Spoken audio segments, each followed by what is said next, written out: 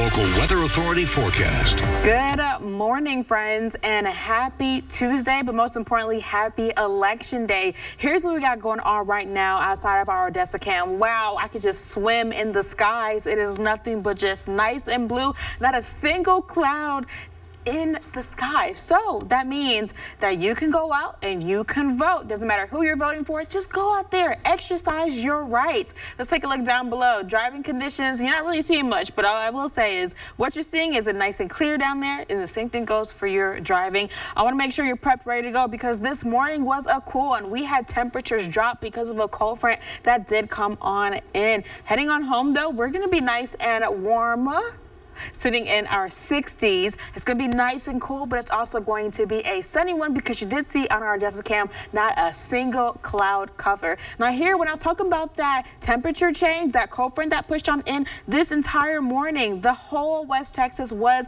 just as blue as how Dryden, Big Spring, Snyder is sitting. But right now, because the sun has, really made its way into the sky and there's not a cloud cover in sight, temperature's starting to heat on up, which is why we're 4 degrees warmer, Carlsbad, Guadalupe Pass, and 8 degrees warmer in the Van Horn location. So our pluses and our minuses, what does that really mean? Well, we've asked, we've begged, we've pleaded for warm temperatures, rather cool temperatures, and that's exactly what we are getting for today.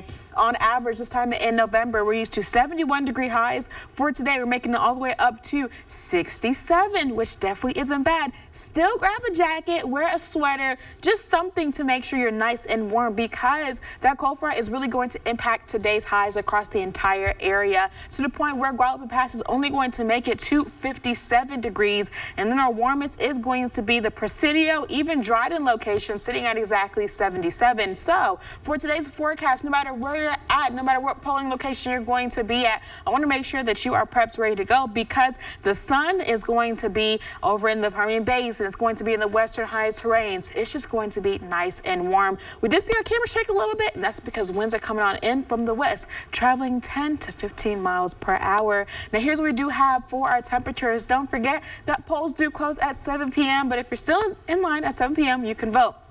By 7 p.m. rather.